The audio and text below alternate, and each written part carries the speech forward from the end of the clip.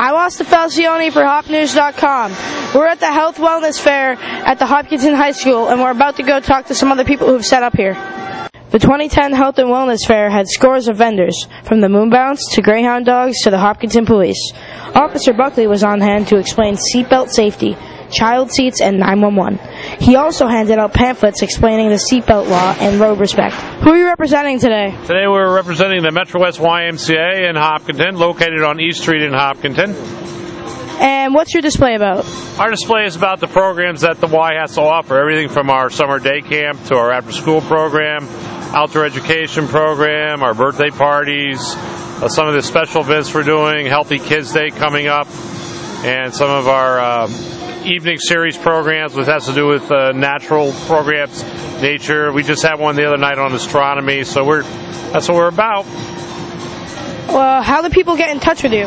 Well, they can call us at the YMCA at 508-435-9345, and any of our staff would be more than willing to let you know what's going on and help you in any way. And we do have camp registration going on right now. We have registration for our before and after school program going on right now, which for the fall, and some other programs that we have. We also have our family swim club, summer swim lessons, so we're quite a busy place. What organization are you in? I'm Lieutenant Gross. I'm with the Hopkinton Fire Department. I'm also here with firefighter paramedics Gary Doherty and Matt Bailey. What's your main presentation? Mostly we've been focusing on a lot of the equipment we carry in the ambulance if somebody has a major medical problem, some of the tools that we carry on the ambulance that we can use, and Matthew's been demonstrating that to a lot of people today, along with Gary.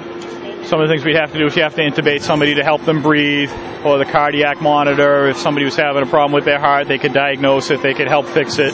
And also a lot of the medications and drugs we carry on the ambulance that the paramedics can give to a patient to help them recover from the condition they're in.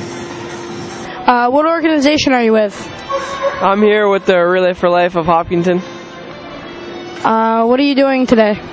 I'm helping people find out about the program. It's actually a program that raises money for cancer patients and survivors. What organization are you with?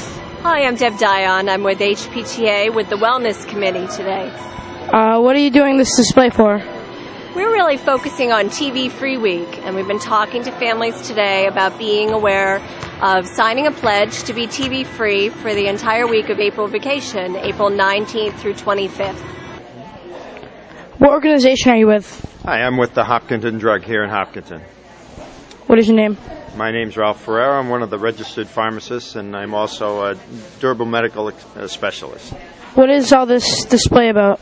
Well, we have we have a display just to let people know that we're part of Medicare Part B now, and we can bill Medicare Part B as well. We also have some samples here from New Chapter, which is a vitamin and organic nutritional company.